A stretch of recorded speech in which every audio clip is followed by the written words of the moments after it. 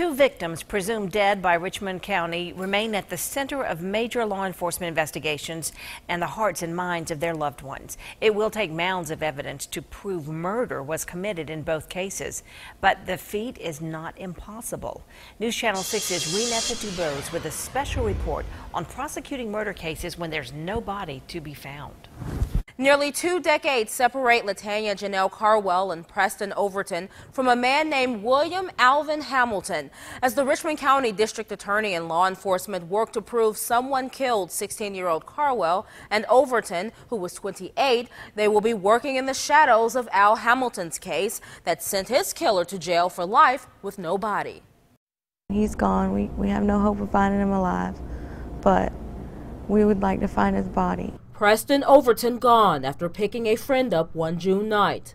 I didn't want him to leave that night, but he'd already told DK that he would give him a ride. Our main goal is the recovery of Ms. Carwell's remains and the successful prosecution of the case.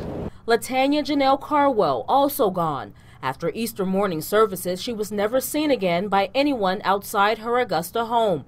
But where are their bodies? The events leading up to and after their disappearances left behind traces of evidence. But will it be enough to prove the men and women behind bars charged with the crime did it? Everybody we encountered getting ready for this case, when we would talk to a witness or whatever, always started by saying, well, y'all aren't charging this guy with murder, are you? Well, it's happened before. A murder conviction with no body. News Channel 6 sat down with Bobby Christine, a local lawyer and judge who in 1999 served as chief counsel on a case similar to Carwell and Overton's cases. William Alvin Hamilton. Like the present-day cases, he was missing for a short time before presumed dead without ever finding his remains. This man, Rodney Richardson, is serving 2 life sentences for the crime he thought he would get away with because he did away with Hamilton's body. People lie. Witnesses lie. Families lie. Suspects lie.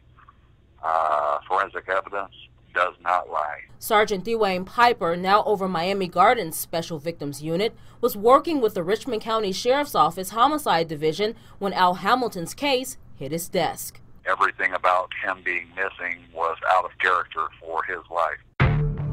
Al Hamilton lived and worked in Augusta. The 46-year-old was known to be a nice man who loved to work on cars. At night, he worked at the Discotheque Lounge, which is exactly where he was last seen on the night of August 14, 1998, leaving the business in his 1987 Great Ford Tempo. Him being gone and his car being gone and his family and social network having had no contact with him since he was last seen leaving work was suspicious. Investigator Piper says only one thing connected Hamilton with Richardson, a woman, and it was a love triangle that led to Hamilton's death and Richardson's lifelong time in the pen. You know, they can't find his body. If they can't find his body, you know what I'm saying? Yeah, I see what you're saying. But I told you I don't want to talk about it, Shelley. Why not? Why not? Yeah. Evidence number 1, a police bug in the home of Shelley Sharp, Richardson's ex-wife and Hamilton's girlfriend, helped lead detectives to the truth.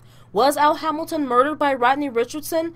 But let's explore the circumstantial evidence used in court first. A barrage of witnesses closed money in Hamilton's home in the 1900 block of Elizabeth Drive. Presumably, he was headed there after he left work. Piper says Richardson was there waiting. Boxes of evidence in the district attorney's office reveal Richardson was at Augusta Manor, his ex-mother-in-law's place off Mike Paget Highway, around 11 o'clock on the night of the 14th. After a threatening argument over the phone with Hamilton, Richardson asked a neighbor for a ride to his mother's house. The directions he gave the neighbor, down Highway 56 to Finney Road, to Old Louisville Road and Elizabeth Drive, put him on the same block Hamilton lived. It was an ambush where Richardson, based on the timeline of when he was dropped off, an hour or a block or so away from the crime scene, was shortly before Al Hamilton got off work. Al Hamilton was killed in his home, and Richardson set it on fire to cover it up. But instead of getting away with it, he locked his own jail cell with the blaze. The heat and the fire actually seared the blood stains, and the blood spattered onto the drywall, and the soot then covered it and preserved it perfectly. While there was blood in Hamilton's home proved to be his through a DNA paternity test taken years earlier, Piper says law enforcement still needed to prove it was enough blood to kill Hamilton, and that Richardson was there too, dealing the deadly blows. It's a simple mathematical equation, taking the width and length of the impact stains, and these happen to be medium velocity impact stains, which is indicative of being struck with a blunt object. Witnesses told law enforcement Richardson was looking for an aluminum bat a week before Hamilton disappeared. It's the object, Piper says, could have been used to cast off blood stains in the home. Working with the GBI, Christine proved murder in court. Medical examiner from the GBI crime lab was able to testify that the quantity of blood found in the home and the nature of its array was likely brought about by repeated and severe head trauma, battery to the head, sufficient to have killed the victim.